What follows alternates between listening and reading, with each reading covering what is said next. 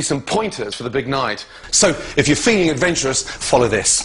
You need a really nice, robust tart. What we're looking for is a really nice, broad, the most popular bird in the country, flexible body, semi-firm breasts, but quite bouncy. And then just lift up the skirt, and they get excited, so they look wet.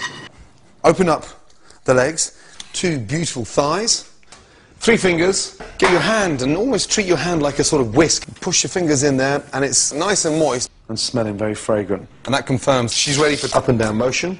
That's not rocket science, is it? That's common sense. Do not be scared about the bottom. Don't worry. That's classed as the dark brown Rolls-Royce part. It's full of flavour. So treat it with some respect and get really nice and comfortable. And then turn her over and bang, up the butt. And this is where you need a small knob. Imagine you're holding a tennis racket or a little whisk.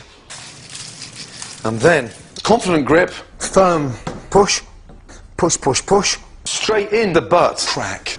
And get it in there. And just up and down. Up and down. It feels and sounds a little bit weird. And it's so easy to cream in literally minutes.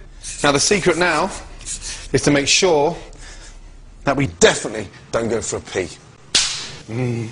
Hold back and wait. And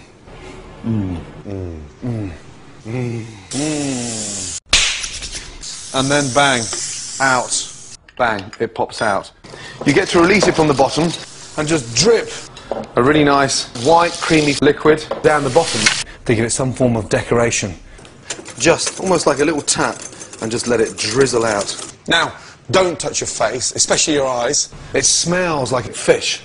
It's strong, it's slightly sour, but it's creamy. And it's packed with fucking grease. That smells amazing. That smells amazing.